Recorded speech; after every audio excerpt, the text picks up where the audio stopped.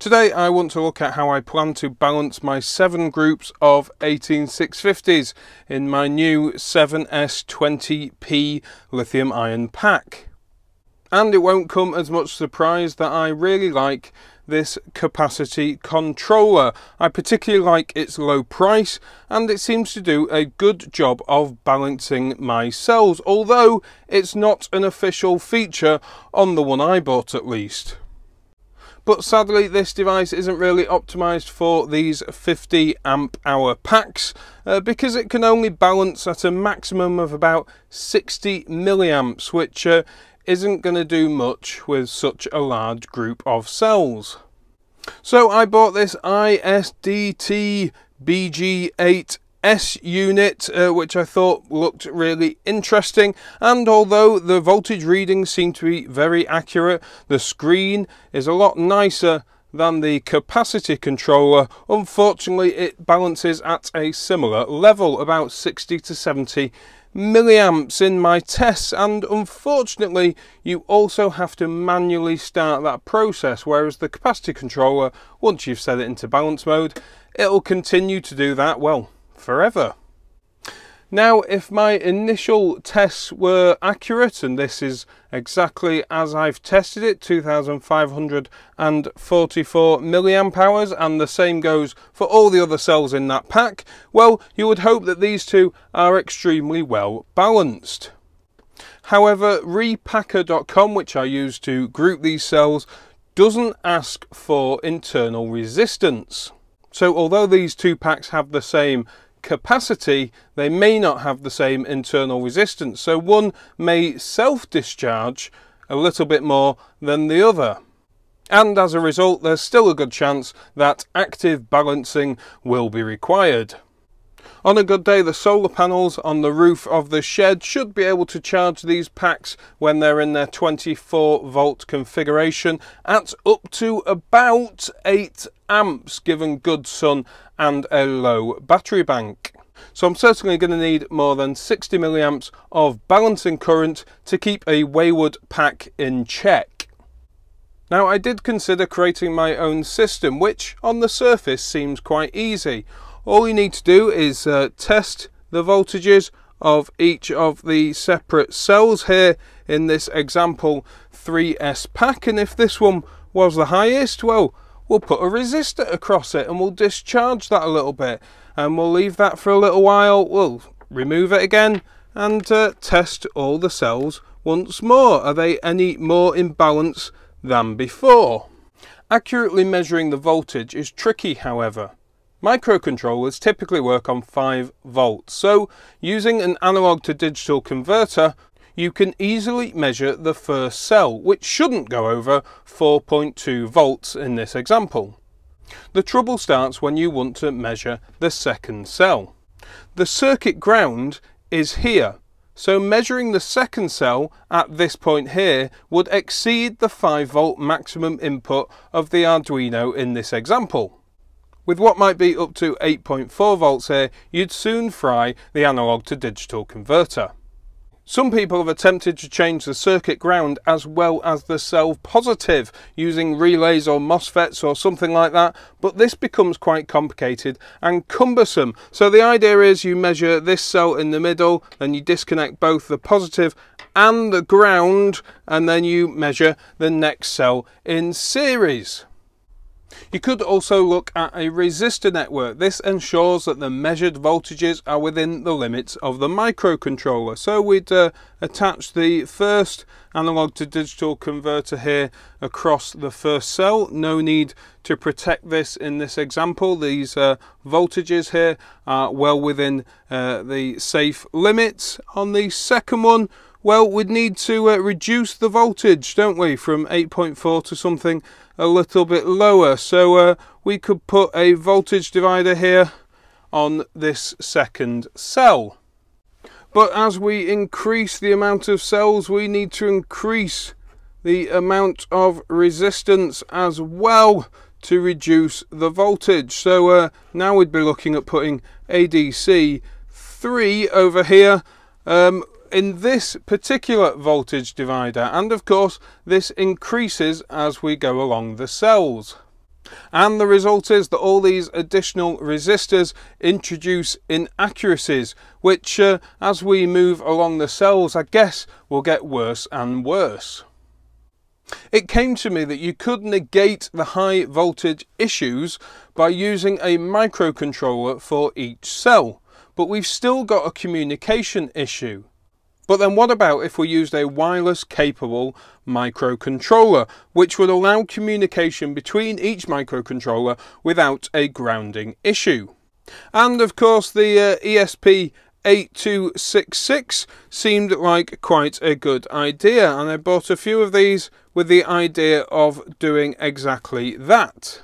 Unfortunately, the ESP8266 uses quite a lot of power when it's not in sleep mode, and if this is constantly checking the voltage and talking to all the other modules, well, it's difficult to put it into sleep mode. And the other little issue which put me off this idea was that the ESP8266 can only measure, I think it's 1.1 volts on its analog to digital converter, so unfortunately it wasn't ideal. Plus then I'd have to write a load of code. While I was umming and ahhing about what to do, I mentioned in my last video that Colin Hickey got in touch and mentioned this project here, and it's a diyBMS by a gentleman called Stuart Pittaway. And straight away I was drawn to this project for a number of reasons. Firstly, it seemed to be developed very quickly. Stuart Pittaway is obviously a clever chap. And on his GitHub repository here, there's lots of code, there's lots of documentation, and there's also a nice readme here and a full shopping list of all the components you require. It also has Gerber files here for a PCB. There's also a PDF somewhere in here, there we go, of the schematic of this project as well, although sadly this one is a little bit out of date. This is referred to as version 1 and he's already on to version 2. And in the absence of a version 2 schematic, well, I reverse engineered the PCB and got my paper and pencil out and made a few mistakes and started over, and here's what I've come up with. Firstly, on the very left hand side we have a voltage divider here comprising of 3 resistors in this case, because the ATtiny is running at 3.3 volts and using an internal 2.5 volt voltage reference, we can't connect the full 4.2 volts of the cell to the analog to digital converter. So the voltage divider should give around 2.5 volts at this point when there's 4.5 volts up here on the battery. So that gives plenty of headroom to measure the battery reasonably accurately. The rest of the circuit here is protected by a diode for reverse polarity and this PTC, which is rated at 1.5 amps. So that's the maximum this can discharge, 1.5 amps. The Reg 710NA voltage regulator is a 3.3 volt buck boost regulator, and this is one of the main improvements from version 1, which used a low dropout linear regulator which probably would have stopped working at something around 3.4 volts. The supporting capacitors here are exactly as shown in the typical application diagram on the datasheet for the Reg 710. This capacitor up here is for the charge pump, which is used to boost the voltage on the output of this buck boost regulator when the input is lower than that 3.3 volts. Here we have a thermistor, which is a 10K negative coefficient type and will be read by the ATtiny to keep an eye on temperature. The ATtiny controls this status LED down here and 2 I/O pins up here, which are used for the I2C communication with their respective pull-up resistors. Now, This I2C goes through the ADAM 1250 ARZ isolation IC. So everything on the left is isolated from everything on the right to allow the communication between the different modules. Now this is probably the most expensive component on this whole board. From a local distributor, this is nearly £5 in the UK, but as often is the case, AliExpress is your friend.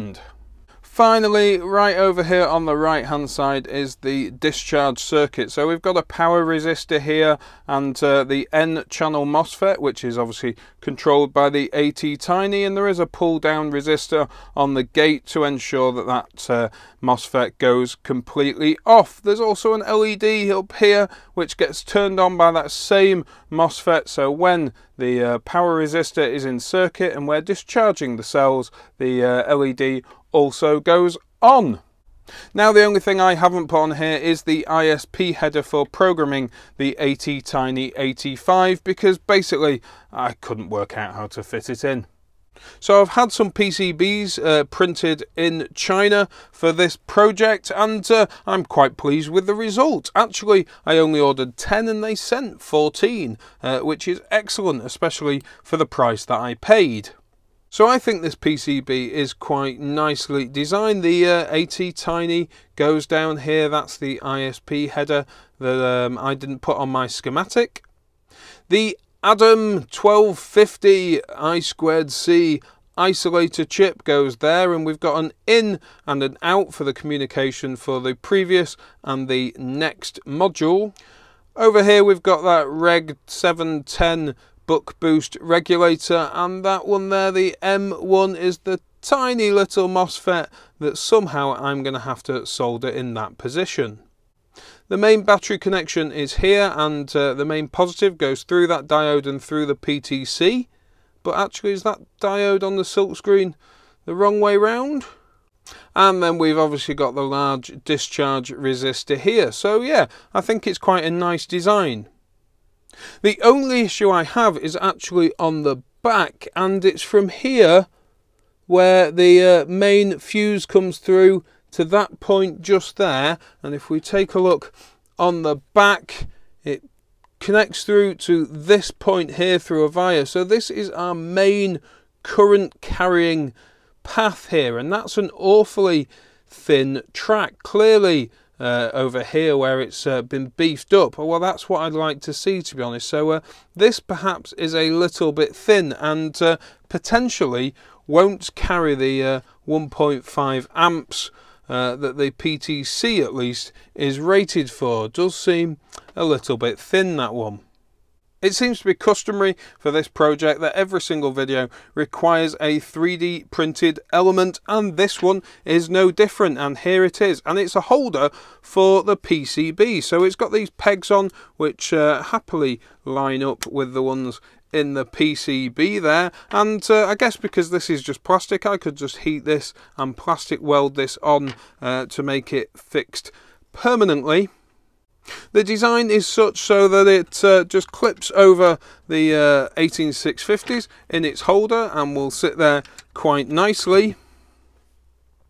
I've also incorporated this honeycomb effect on the back to allow a bit of air movement between the cells and the PCB as well, because remember, this will be getting a little bit warm with this discharge resistor when it's working, and potentially when the cells are charging rapidly or discharging rapidly, they might be getting warm as well. And you'll remember in that schematic there was a thermistor. Well, that's right here in the middle of the PCB, and I guess I could mount it on top of the PCB and measure the temperature of that resistor, but that's not all that interesting to me. So I've decided to mount it on the bottom of the PCB, and I've left this hole there so that the thermistor can pop through this hole and sit in between a couple of cells here and hopefully get a reasonable temperature reading of this particular pack. So not only is this looking at voltage and of course controlling the voltage, it's also looking at temperature of the pack as well. So that's a really nice additional feature.